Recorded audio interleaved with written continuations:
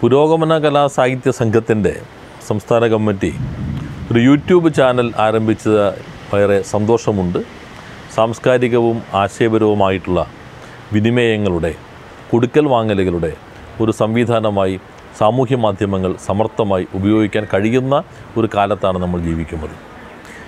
എന്നാൽ ഈ കോവിഡിൻ്റെ ഒരു പ്രതിസന്ധി ഘട്ടം എല്ലാവരും അവരവരിയ്ക്കുന്നിടത്ത് തന്നെ ഇരുത്തുന്ന ഘട്ടമാണ്. എല്ലാവരും അവരവരിലേക്ക് തന്നെ ചുരുങ്ങുന്നു. ഓരോരുത്തരും അവരവരുടെ വീടുകളിലേക്ക് ചുരുങ്ങുന്നു. എന്നാൽ ആ സാഹചര്യത്തിലും പുതിയ സാധ്യതകളുണ്ട്. ആ സാധ്യതകളാണ് സാമൂഹ്യ മാധ്യമം നിർവഹിക്കുന്നത്. കലാകാരന്മാർക്ക് അവരുടെ ആശയാവിഷ്കാരത്തിന്, അവരുടെ ആത്മാവിഷ്കാരത്തിന്, സർഗാത്മകമായിട്ടുള്ള കഴിവുകളുടെ പ്രകടനത്തിന് എല്ലാം തന്നെ സാമൂഹ്യ മാധ്യമങ്ങൾ ഉപയോഗിക്കാൻ കഴിയും എന്നുള്ളത് പ്രധാനമാണ്.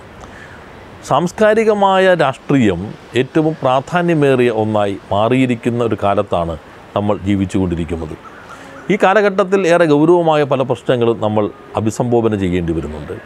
പുരോഗമന കലാ സാഹിത്യ സംഘം അത്തരത്തിലുള്ള സജീവമായ ഇടപെടലുകളാണ് കുറച്ചു കാലമായി നടത്തിക്കൊണ്ടിരിക്കുന്നത്. അതിനുള്ള കുറേ കൂടി ശക്തമായ ഒരു സംവിധാനമായി ഈ യൂട്യൂബ് ചാനൽ മാറും എന്നാണ് ഞാൻ പ്രതീക്ഷിക്കുന്നത്. പ്രധാനപ്പെട്ടത് ഈ കാലത്തിൽ പല പുതിയ അനുഭവങ്ങൾ നമ്മുടെ മുൻപിലേക്ക് കൊണ്ടുവരുന്നുണ്ട്. ആ അനുഭവങ്ങളിലൊന്ന് എന്താണ് അടിസ്ഥാനപരമായിട്ടുള്ള കാഴ്ചപ്പാട്? ഒരു വ്യക്തി അതോ സമൂഹമാണോ? വൈയക്തികമായ അനുഭവങ്ങളാണോ സാമൂഹ്യമായ താല്പര്യമാണോ പ്രധാനം? ഇപ്പോൾ ചർച്ച ചെയ്യപ്പെട്ടൊരു വിഷയം നോക്കുകയാണെങ്കിൽ സ്വകാര്യതയെ സംബന്ധിച്ചുള്ള കാഴ്ചപ്പാടുകൾ. എന്താണ് സ്വകാര്യത? സ്വകാര്യത എങ്ങനെയാണ് സംരക്ഷിക്കപ്പെടേണ്ടത്? ആരുടെ താല്പര്യങ്ങൾക്കായിരിക്കും പ്രാമുഖ്യം നൽകേണ്ടത്? ഈ ചർച്ച ഇപ്പോൾ കോവിഡിൻ്റെ പ്രതിരോധ ഘട്ടത്തിലും ഉയർന്നു വരികയുണ്ടായി. ഏറെ ചർച്ച ചെയ്യപ്പെടുന്ന പുട്ടുസ്വാമി കേസിൻ്റെ വിധിന്യായത്തിൽ 541 പേജോളമുള്ള ആ വിധിന്യായം വായിക്കുകയാണെങ്കിൽ ഏകകണ്ഠമായിട്ടുള്ള പൊതുവായി യോജിക്കുന്ന ഒരു മൂർത്തമായ നിർവചനം സ്വകാര്യതയെ സംബന്ധിച്ചുണ്ട് എന്ന് നമുക്ക് കാണാൻ കഴിയില്ല. ആ കേസിനകത്തും പിന്നീട് 2019 കേസിലും സുപ്രീം കോടതി പറഞ്ഞത് privacy it is not an absolute right എന്നുള്ളതാണ്. അതൊരു കേവലമായ അവകാശമല്ല, കേവലമായ മൗലികാവകാശമല്ല, സാപേക്ഷികമാണ്. ഓരോരുത്തരുടെയും സ്വകാര്യത എന്നുള്ളത് അയാളുടെ മാത്രം സ്വകാര്യതയായി എത്രമാത്രം നിൽക്കുന്നുണ്ട്? ആ സ്വകാര്യത അയാളുടെ മാത്രം പ്രശ്നമാണോ? നേരത്തെ സുപ്രീം കോടതി ഒരു കേസിൽ 98 തോന്നുന്നു പരിശോധിക്കുകയുണ്ടായി. HIV ബന്ധപ്പെട്ട് ഭർത്താവിൻ്റെ പരിശോധനാ വിവരം ഭാര്യയ്ക്ക് നൽകാമോ? ഭർത്താവിൻ്റെ വാദം എൻ്റെ സ്വകാര്യതയാണ്, അത് ഭാര്യയ്ക്ക് പോലും അവകാശപ്പെട്ടതല്ല, വ്യക്തി എന്ന നിലയിൽ എൻ്റെ സ്വകാര്യമായിട്ടുള്ള ഒരു കാര്യമാണ്, ഒരു വിവരമാണ്, ആ വിവരം സ്വകാര്യമായിട്ടുള്ളതാണ്. എന്നാൽ അന്ന് സുപ്രീം കോടതി പറഞ്ഞു, നിങ്ങളുടെ ഈ സ്വകാര്യമായ വിവരം നിങ്ങളെ മാത്രം ബാധിക്കുന്ന ഒരു പ്രശ്നത്തെ അടിസ്ഥാനപ്പെടുത്തിക്കൊണ്ടുള്ളതല്ല. നിങ്ങൾക്ക് ഇന്ന് HIV വന്നിട്ടുണ്ടെങ്കിൽ അത് നാളെ നിങ്ങളുടെ ഭാര്യയിലേക്കും വരാൻ ഇടയുള്ള ഒന്നാണ്. അതുകൊണ്ട് നിങ്ങളുടെ വിവരം നിങ്ങളുടെ മാത്രമായി ഒതുങ്ങുമില്ല, അത് നിങ്ങളുടെ ഭാര്യയെ കൂടി ബാധിക്കാൻ ഇടയുള്ള ഒന്നാണ്. അതുകൊണ്ട് നിങ്ങളുടെ വിവരത്തെക്കുറിച്ചുള്ള വിവരം ഭാര്യയ്ക്ക് കൂടി ഉണ്ടാകേണ്ടതുണ്ട്. ഇത് ഈ കോവിഡ് കാലഘട്ടത്തിലും കുറേ കൂടി പ്രസക്തമാണ്.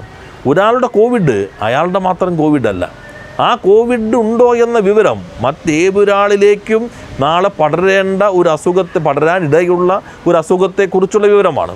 അത് അയാളെ മാത്രം ബാധിക്കുന്ന വിവരമല്ല, അത് അയാളുടെ മാത്രം സ്വകാര്യതയല്ല, സമൂഹത്തിൻ്റെ പൊതുവായി ബാധിക്കുന്ന ഒരു അപകടത്തെക്കുറിച്ചുള്ള വിവരങ്ങളാണ്. ആ വിവരം നിൽക്കുമ്പോൾ ഇത് തമ്മിലുള്ള വൈരുദ്ധ്യം ഈ ഘട്ടത്തിൽ വളരെ പ്രധാനപ്പെട്ടതാണ്. വ്യക്തിയുടെ സ്വകാര്യതയും സാമൂഹ്യമായ താല്പര്യവും ഈ ഏറ്റുമുട്ടലിൽ എവിടെയാണ് പുരോഗമന ശക്തികൾ നിൽക്കേണ്ടത്? വ്യക്തിയുടെ കേവലമായ സ്വകാര്യതയിലല്ല എക്കാലത്തും പുരോഗമന ശക്തികൾ നിൽക്കുന്നത്. സ്വകാര്യതയ്ക്ക് പ്രാമുഖ്യം നൽകുന്ന, ഒരു പരിഗണന നൽകുന്ന കാഴ്ചപ്പാട് പുരോഗമന ശക്തികൾക്കുണ്ട്. ഒരു വ്യക്തിയുടെ സ്വകാര്യത ആ വ്യക്തിയുടെ അവകാശമാണ്, അത് ലംഘിക്കപ്പെടാൻ പാടില്ല എന്ന കാഴ്ചപ്പാടുണ്ട്. എന്നാൽ വ്യക്തിയുടെ സ്വകാര്യത സമൂഹത്തെ ആകെ ബാധിക്കുന്ന ഒന്നാണെങ്കിൽ അവിടെ സമൂഹത്തിൻ്റെ താല്പര്യത്തിനായിരിക്കും നമ്മൾ പ്രാമുഖ്യം നൽകേണ്ടത്. ഇപ്പോൾ കോവിഡ് ബാധിച്ചൊരാൾ എവിടെയൊക്കെ പോയി എന്നറിയണമെങ്കിൽ അയാളുടെ മൊബൈൽ ലൊക്കേഷൻ നോക്കേണ്ടി വരും. ആ ലൊക്കേഷൻ എന്നുള്ളത് ഞാൻ എവിടെ പോയി എന്നുള്ളതിൻ്റെ ഒരു വിവരമാണ്.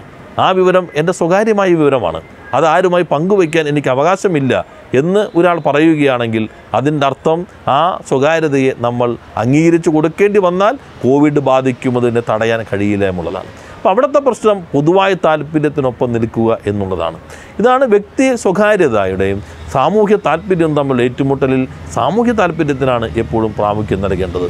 നമ്മൾ വിവരങ്ങൾ ഈ കാലഘട്ടത്തിൽ ഏറ്റവും പ്രധാനപ്പെട്ട ഒരു മൂലധനമായി മാറുമ്പോഴാണ് ഏറ്റവും പ്രധാനപ്പെട്ട ആയുധം കൂടിയാണ് വിവരങ്ങൾ എന്നുള്ളത്. ആ വിവരങ്ങൾ വാണിജ്യ ആവശ്യങ്ങൾക്ക് വേണ്ടി വിനിയോഗിക്കുന്നില്ല എന്ന് ഉറപ്പുവരുത്താനും നമുക്ക് കഴിയേണ്ടതുണ്ട്. ആധുനിക കാലഘട്ടത്തിൽ അറിവ് മൂലധനമാണ്. അതിൻ്റെ വിവരങ്ങളും മൂലധനമായി മാറ്റാൻ പല കമ്പനികൾക്കും കഴിഞ്ഞുകൊണ്ടിരിക്കുന്നുണ്ട്. അപ്പോൾ വാണിജ്യ താല്പര്യങ്ങൾക്ക് വേണ്ടി വിനിയോഗിക്കുന്നില്ല എന്നുറപ്പുവരുത്തുകയും സാമൂഹ്യ താല്പര്യത്തിന് വേണ്ടി വിനിയോഗിക്കുന്നു എന്ന് ഉറപ്പുവരുത്തുകയും ചെയ്യും. അപ്പോൾ രണ്ടും പ്രധാനപ്പെട്ടതാണ്. വ്യക്തികളുടെ സ്വകാര്യത അങ്ങനെ നിലനിർത്തുമില്ല. വ്യക്തിയുടെ സ്വകാര്യത സാമൂഹ്യ താല്പര്യത്തിന് വേണ്ടി ഭേദിക്കേണ്ടതാണ്. എന്നാൽ അത് വാണിജ്യ താല്പര്യത്തിന് വേണ്ടി ഉപയോഗിക്കാനും പാടില്ല. ഇവ തമ്മിലുള്ള ഒരു ഈക്വിലിബ്രിയം, ഒരു സന്തുലിതാവസ്ഥ, അതാണ് വിവരങ്ങളെ സംബന്ധിച്ച് ഈ കാലഘട്ടത്തിൽ നാം തിരിച്ചറിയേണ്ടത്. ഇത്തരം സജീവമായ നിരവധി ചർച്ചകൾ, ആശയ സംവാദങ്ങൾ, സാംസ്കാരിക സംവാദങ്ങൾ അതിൻ്റെയൊക്കെ വേദിയായി ഈ യൂട്യൂബ് ചാനൽ മാറട്ടെ എന്ന് ആശംസിക്കുന്നു. എല്ലാവർക്കും സ്നേഹാഭിവാദ്യങ്ങൾ.